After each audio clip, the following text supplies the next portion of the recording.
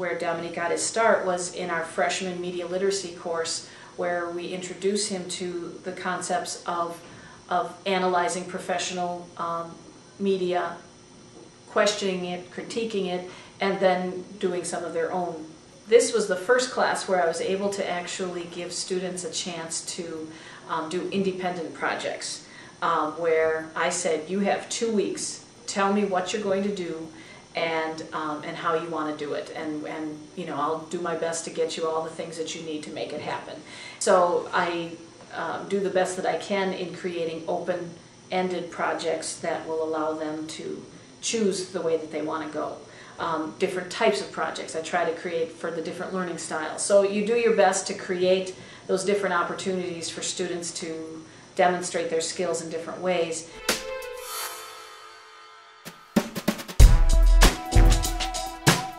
It's the opportunity that we have to design these courses, to have this freedom and the technology and the space and administration who supports this kind of work that gives Du Bois that edge over other schools, where someone allows a teacher to say, okay, here's a space, what can you do with this?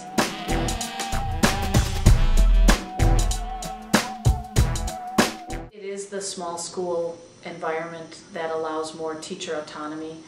We have a say in what the program is going to be. The teachers and administrators believed in this and believed that this was a route that was needed for students to have this opportunity to express themselves in these different ways, and how it would lead to different career skills that they need no matter what they choose.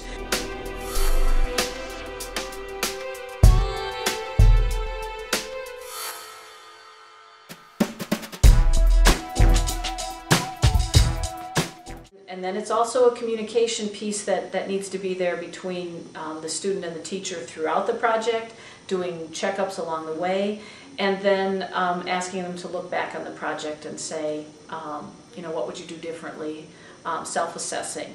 So it's all of those pieces together are what make learning a reality, and it's more of a reality than spitting back information from a book.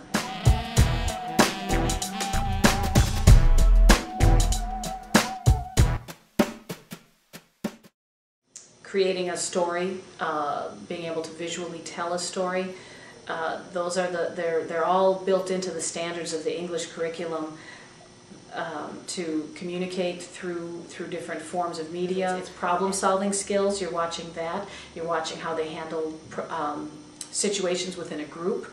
Cooperative learning. You can assess all of those pieces all the way along as they're doing things. And then the technology on top of it is just, you know, using the technology that he has available and manipulating it the best way that he can to make it work. And those are skills that will transfer to other forms of technology no matter what he's learning in the future using in college or in a workplace. He's had frustration with some of his coworkers, and you watch them sometimes get frustrated with each other. That's the kind of group skills and cooperative learning skills that you see that are so much a part of the workplace that he needs to have for his future.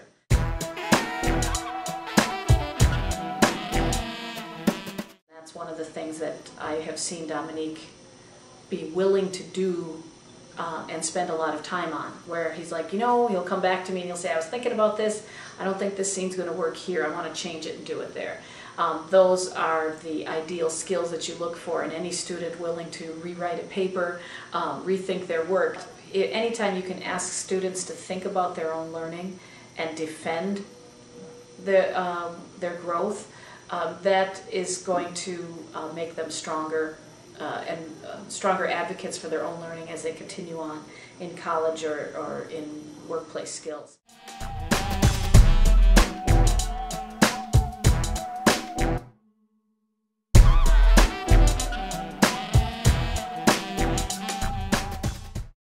When we started this film process, I kept challenging him to draw everything out, get me details that I wasn't going to sit there and spend my Saturdays or my weekends with him, evenings with him, if he was just going to play with the camera until he got it right. I wanted to know that he had a plan.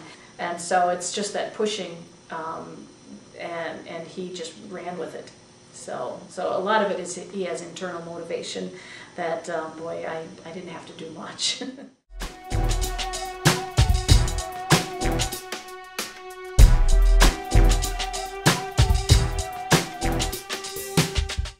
He gained such confidence in who he is, what his skills are. You know, he has gained such a sense of his place and what he can do, and he's not afraid to keep trying and changing and expanding and getting involved with, like, the Student Speak Out project was a new area for him. He loves his one way of making films has been action films and things like that. But then he's like, I've got to try a documentary, Miss Ambrosh. I've got to try this. I've got to make sure I can, you know, diversify my portfolio and things. So so he's willing to expand that. But that came from that confidence of just kind of discovering who he is. For more Student Voices on video, visit educationevolving.org/studentvoices.